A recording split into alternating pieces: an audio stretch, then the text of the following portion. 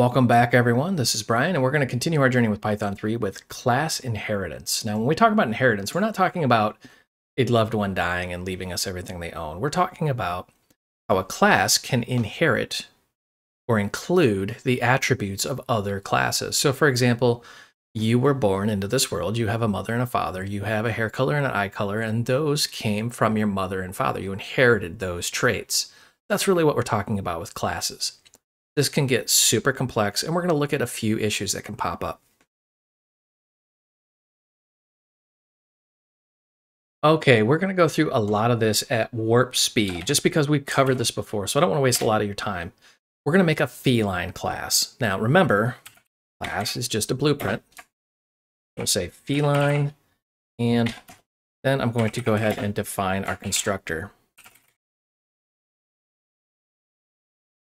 Self, and let's give it a name. There we go.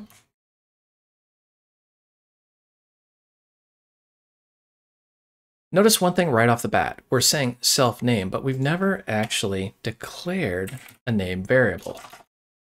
Pay special attention to that, because we're going to find out really hard how that's a bad idea.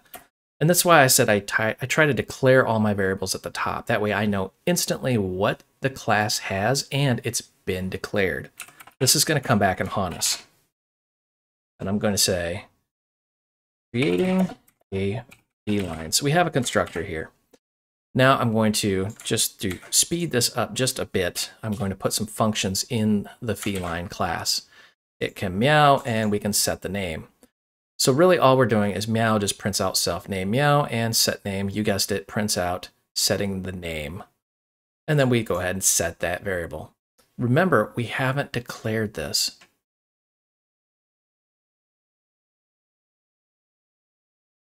Now I want to make another class that inherits the feline class. You notice how when I mouse over this, it says feline. So it's just a self-contained class with no inheritance. We're going to make a class, and I need a snazzy name. Let me get my notes here. We're going to make the lion class. We're going to say class lion, and you may have been wondering why classes would even have a parenthesis here. Well, we're about to find out. Feline. That's all we're doing here, is we're saying the lion will use everything in the parentheses, and the first thing it's going to use is the feline class. That is just simply how we inherit. Now we can say def roar. Again, we have to have the self in there. And we can just print something out.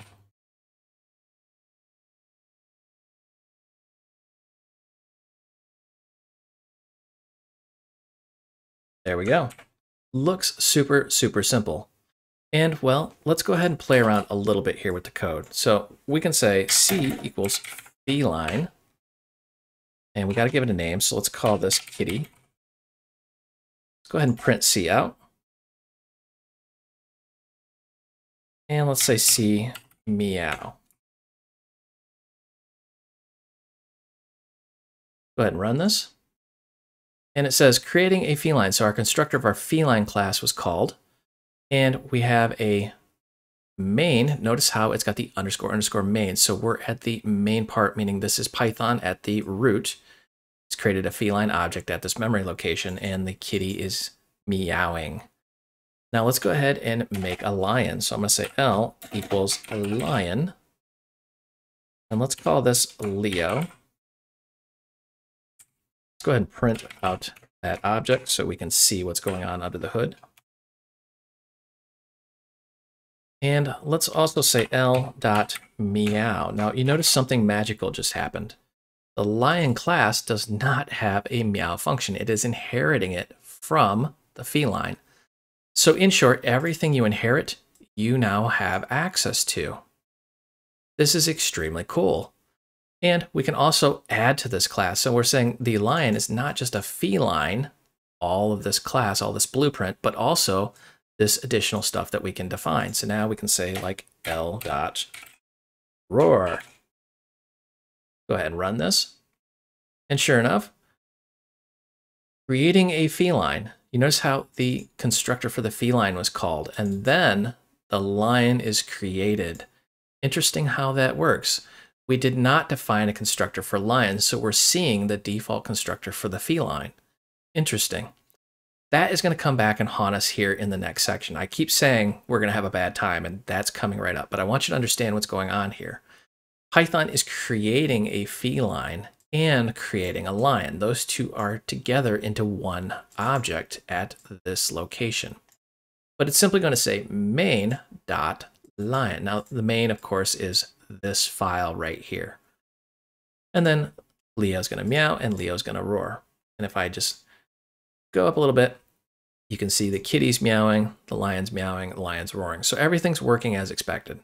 Now, fasten your seatbelts because things are about to get really, really bumpy. Let's go ahead and make another class here. And we're going to call this the tiger class because we are going to inherit the feline class. Almost said timer. That would have been interesting. All right, so we've got our feline class. Now, one thing I'm going to do here is I'm going to go up here and just grab this. And I'm drawing your attention to the default constructor. I shouldn't say default, the constructor for our feline class, where we have a self and a name. And remember I said we did not initialize that variable. We are doing it right here in this constructor. But what I'm going to do now is I'm going to go to this tiger class and, you guessed it, plop that in here. I'm going to get rid of the name because guess what? We're inheriting. The feline has a name, so I don't really want to mess with it with the tiger. So now I have a different constructor, even though what you can see is we are constructing a feline. So bad things are about to happen. All right, let's go ahead and say constructing a tiger. I want to plop some notes in here, and they may not make a lot of sense at the moment. Super allows us to access the parent. When I say the parent, we're talking about this right here, whatever we are inheriting from, or the base class, if you will. If we forget this, we'll have a bad time later, meaning we can say super, the parent, in this case the feline, call the constructor with a name, and we're just going to set no name. Now, I'm going to comment that out, and we're just going to say creating a tiger. Oh boy, we've got some problems here. So now let's go ahead and make another function. And we're going to say stalk. Now I'm trying to kind of like explain this as we go so you understand why this fails, because it will fail.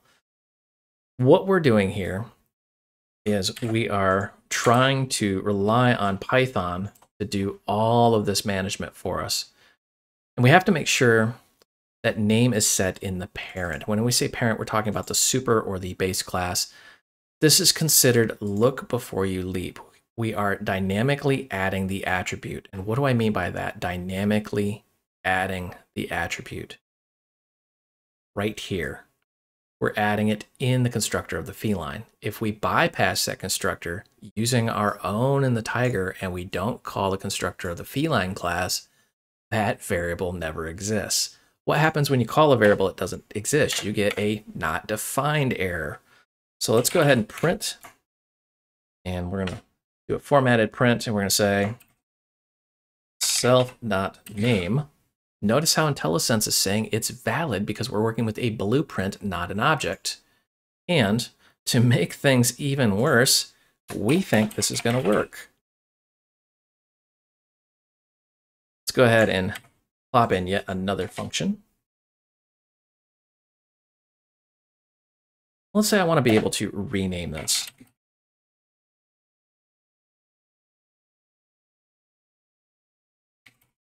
We're going to say super, because we know there's a concept of a super, which we're actually accessing the feline class, and we're going to call the feline class set name. In case you're wondering, yes, we could actually call tiger set name and just set the name directly, but I wanted to show you that you can go up to the super and call it directly if you wanted to the feline class. And if that seems super, super confusing, it's because it's meant to be. I'm trying to show you that super is a separate object from the tiger. Even though they're merged into one class, it is a separate entity that Python understands and tracks. So the difference between saying super set name and just saying set name is very subtle. Set name is setting the name in the tiger class, where super is saying, hey, go up to the feline class and call this function in feline. Because remember, when we create a class, the first thing that gets created is our parent, or the super. Man, that is super, super confusing. So this is one of the subtle complexities we're going to have here. So the major takeaway is we have horribly designed tiger. We have basically created our own constructor. And I want to plop a note right here. Override the constructor is a bad idea because we now have this chicken or the egg problem where self.name does not exist. That's not even defined. Let's go ahead and demonstrate all of this just to show that it will explode. So I'm going to say tiger. And I want to plop a note right here. Is a feline, but with a different constructor. I won't put the word with. Different constructor. So now there's no name. We've deviated from our class design here. Let's go ahead and print this out. Save run. And creating a tiger. Notice how main tiger object is created. It hasn't exploded. Now go back up to stock. And remember, we're going to print out self.name, but we've never set the name. Bad things are going to happen.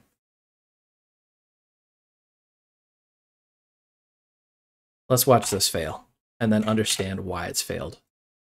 Attribute error, tiger object has no attribute name.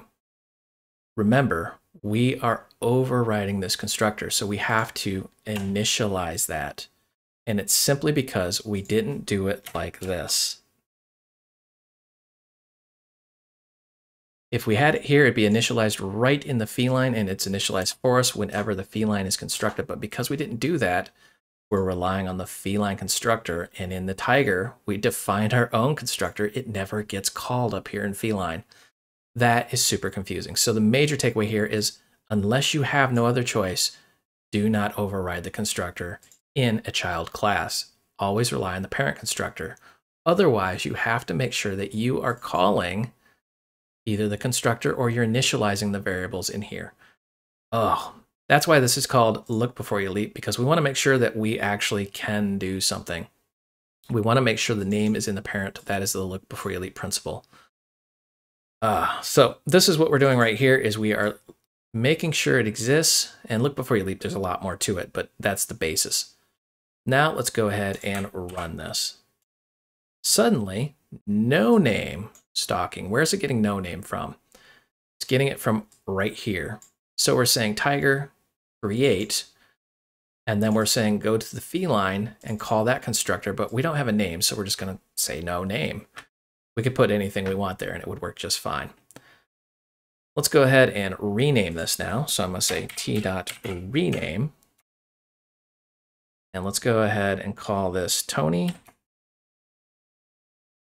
And let's just say t meow, just to prove that we are inheriting the attributes of the feline class in t.stalk. Let's call that again. I'm going to bring this way up so we can see this in action, clear that out, and run. Okay, so what is happening here? Creating a feline, creating a tiger. The tiger is created, no name is stalking. We've renamed it to Tony. Tony is now meowing and stalking. If we go back into constructor land and comment this out, we're going to have a bad time. I want to really drill that into you. The reason why this is crashing is because we are bypassing this constructor and name is never defined. Let's watch it fail again. Sure enough, tiger object has no attribute name. Okay, so major takeaways from this video is that inheritance is extremely cool, extremely powerful, but has some hidden issues you really need to pay attention to. Do not override the constructor unless you absolutely know what you're doing and you want to make sure you take ownership of that process if you do. Easiest way is to call super init and then call the constructor of the parent class. But there are other little gotchas as well, and you need to make sure you look before you leap, or you do some sort of error checking, or you're going to have some kind of crazy issue.